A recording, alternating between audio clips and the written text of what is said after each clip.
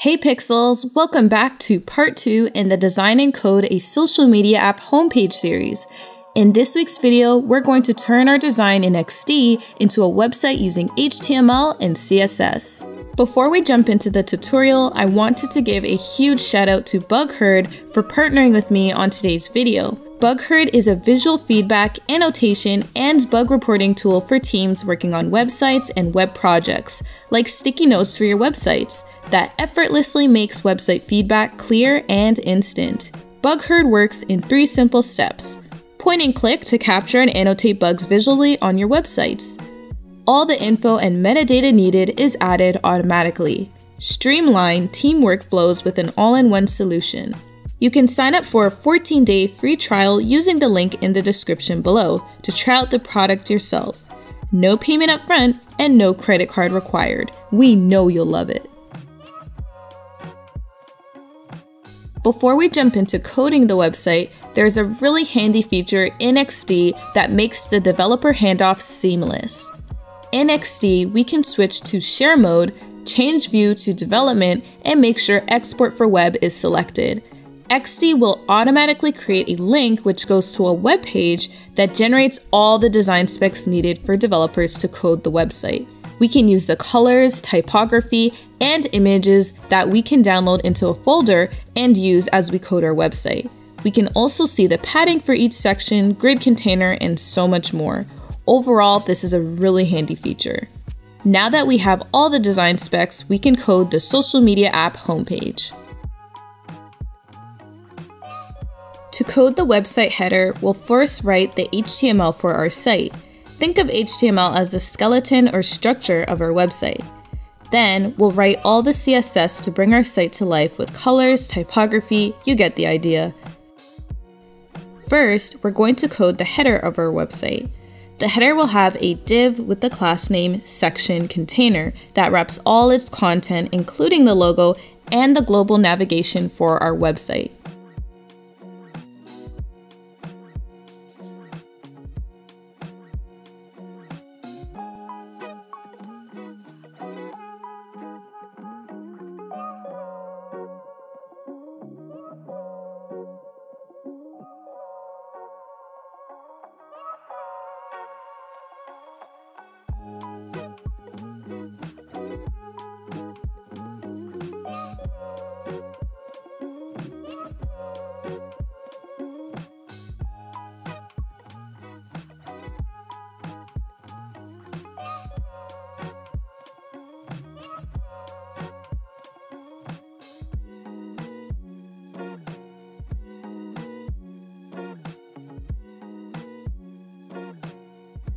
Now, we're going to establish the hero section of our website.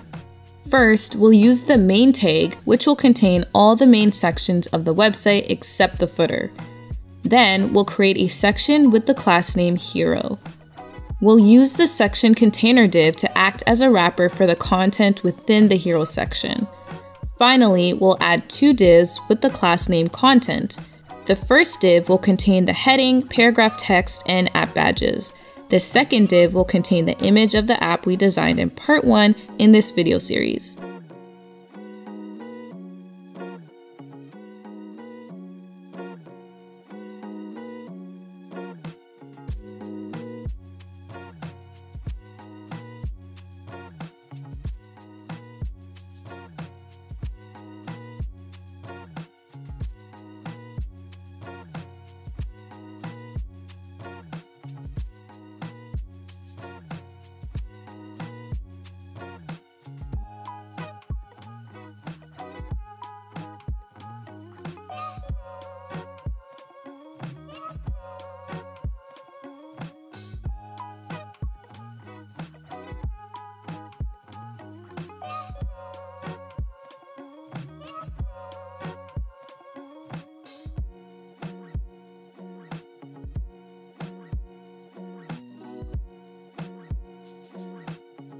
Remember to add alt text to the images.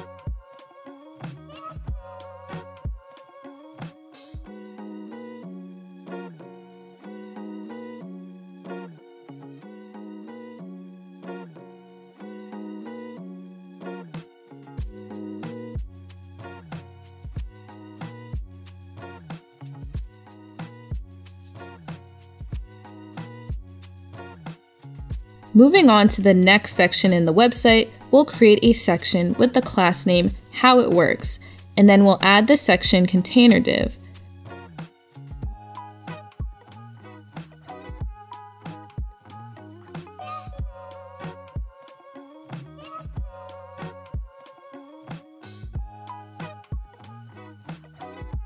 Within this div, we'll add an H2 with the following text.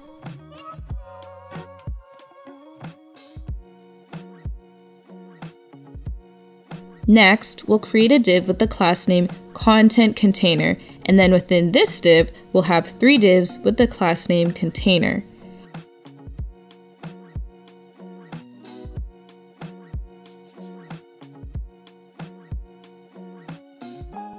In the first container, we'll add the first icon image, heading, and paragraph text, according to our website design.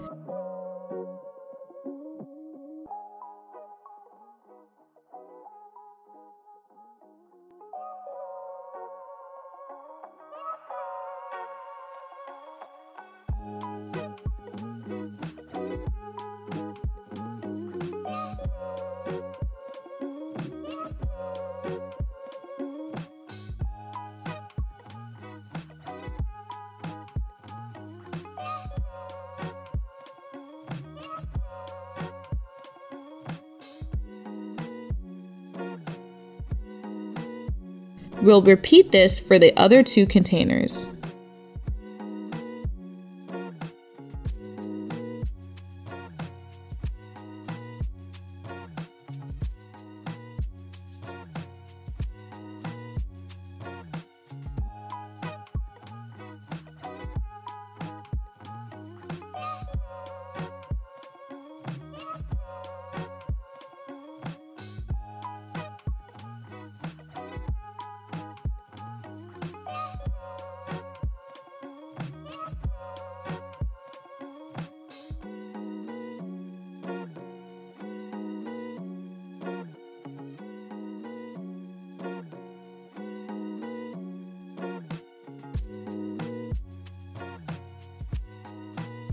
Moving on, we'll create a section with the class name Features. Then we'll create a div with the class name Features Container.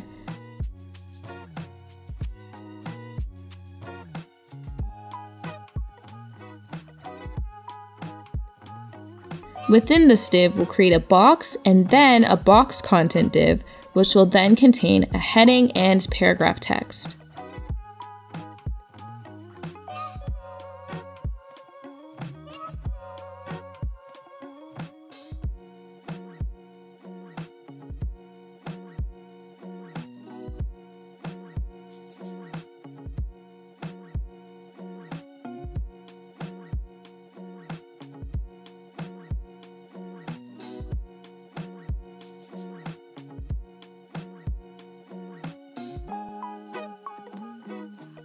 We'll then create another div with the class name Box Image and a second class named 1, which will contain an image.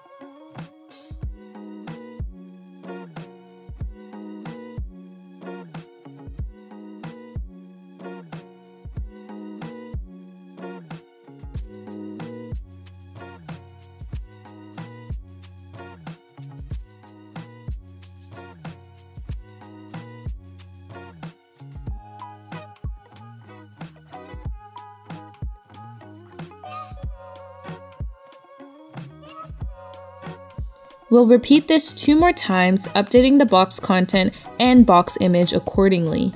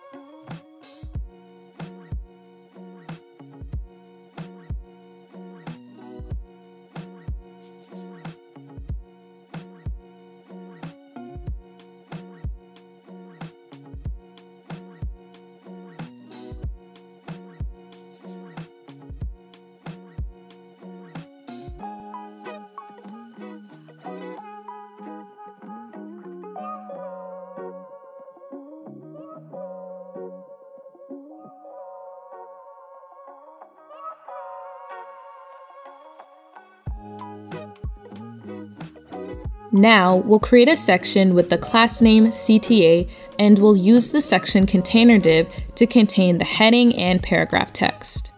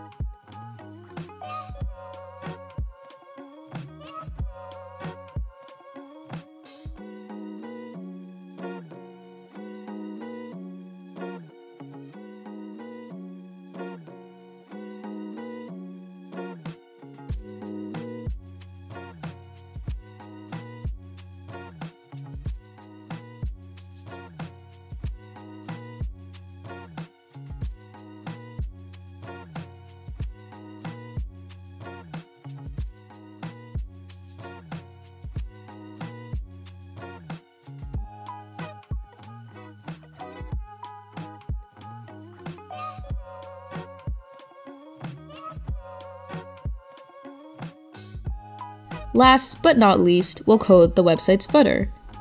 We'll grab the footer tag and add the same unordered list from the global navigation to the footer.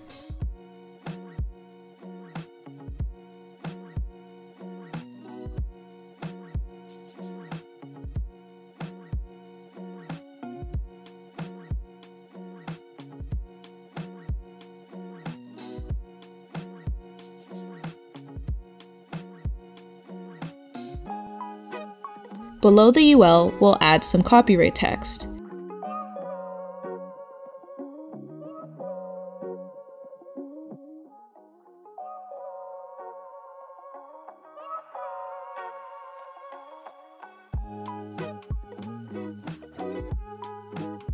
That's all the HTML for our social media app homepage. Now let's move on over to the CSS and make your website come to life.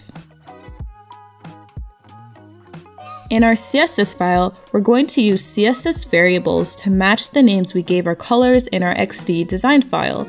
That way we can use names that we can actually remember instead of the default hex values. We'll also create a variable for the full width of the grid that we use to design the website in XD. Note that we'll first style the website for mobile devices, tablets, and then desktop.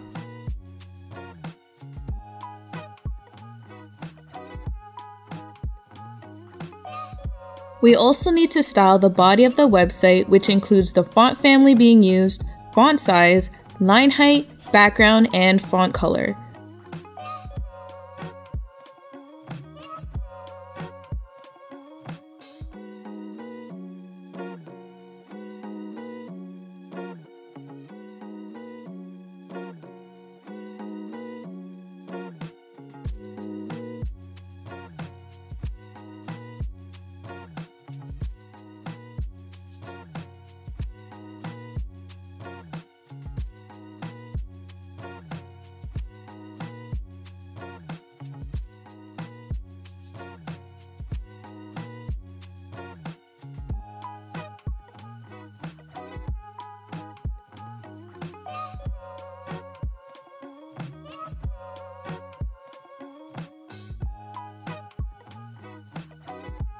We'll be using 3 heading sizes throughout the website, so let's style the H1, H2, and H3.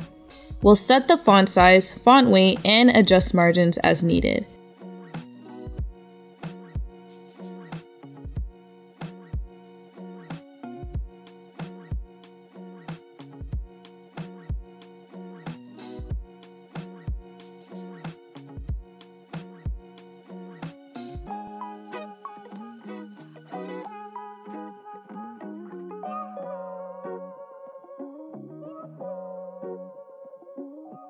Finally, we'll style the section container for mobile.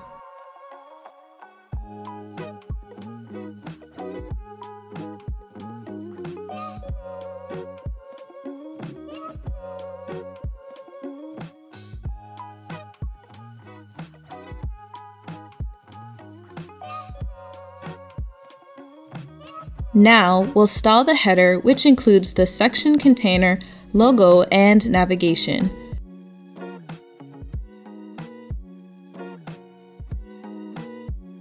For the section container, we'll flex the content and set flex direction to column.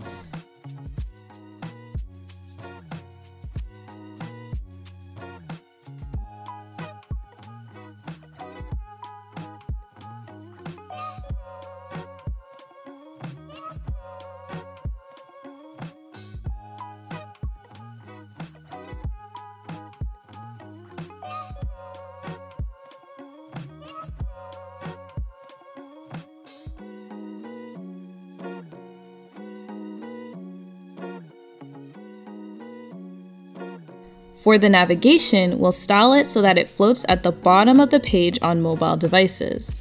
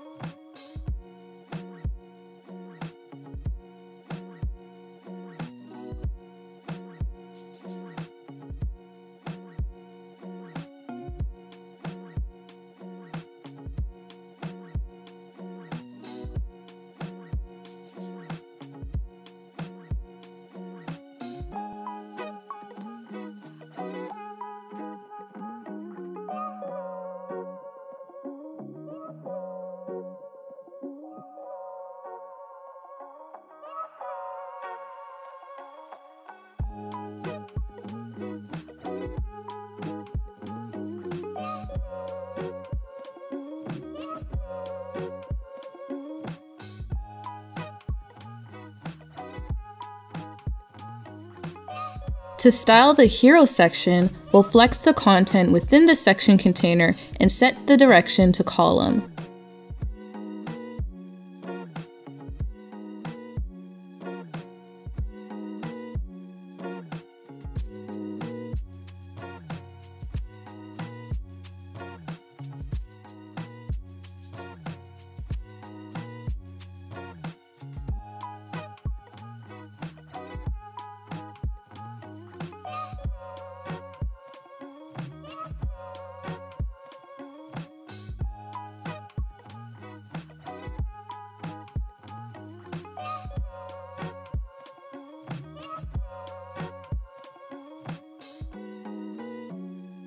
We'll resize the App Store badges and we'll make the hero image responsive by setting width to 100 and height to auto.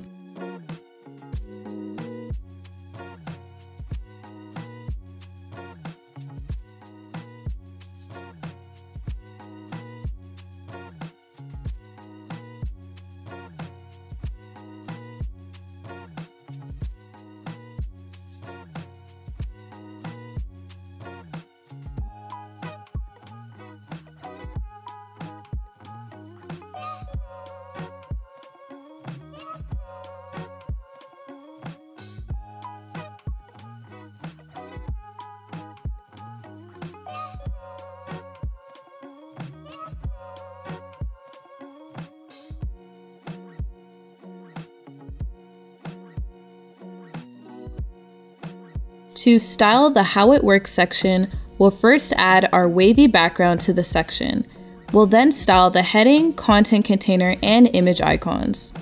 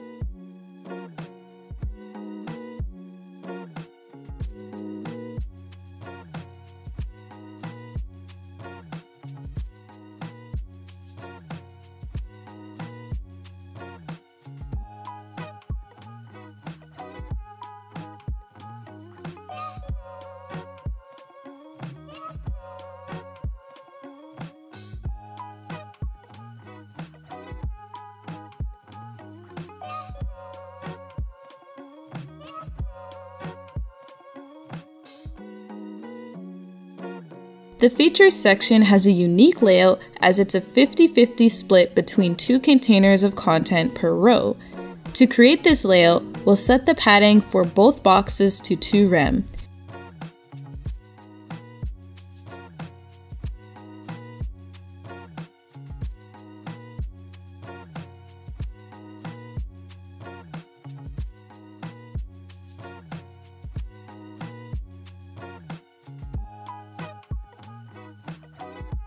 We'll then set the box image size.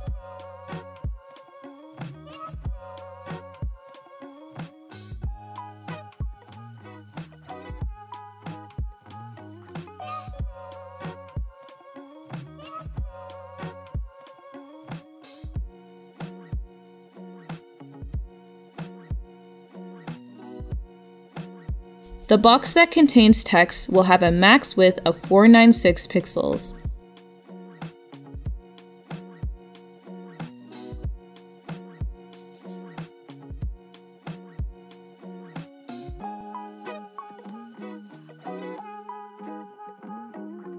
Now, we'll color the box image background using light blue, yellow, and pink.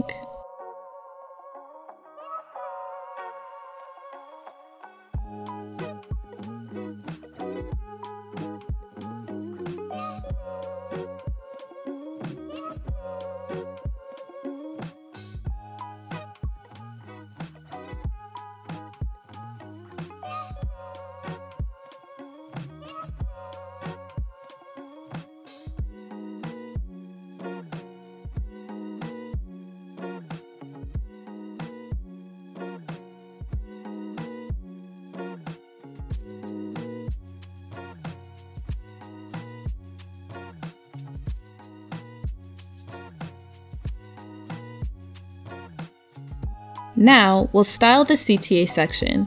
We'll add the background wavy pattern. We'll also style the input field and submit button.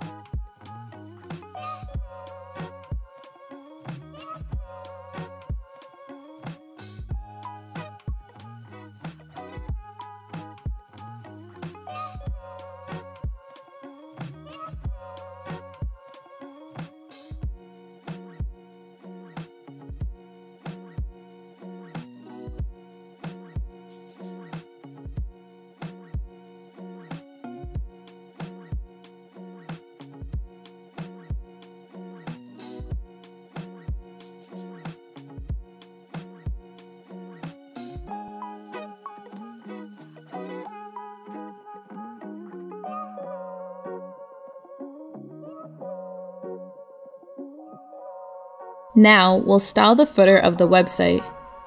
We'll flex the content in the footer, set flex direction to column since this is for mobile. We'll also style the footer links.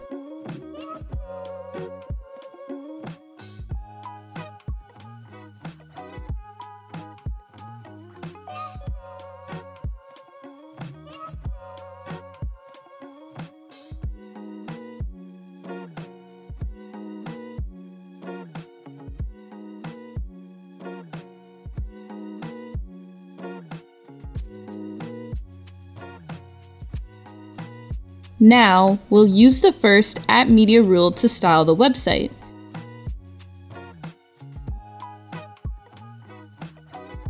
First, we'll style the section container, changing the flex direction to row.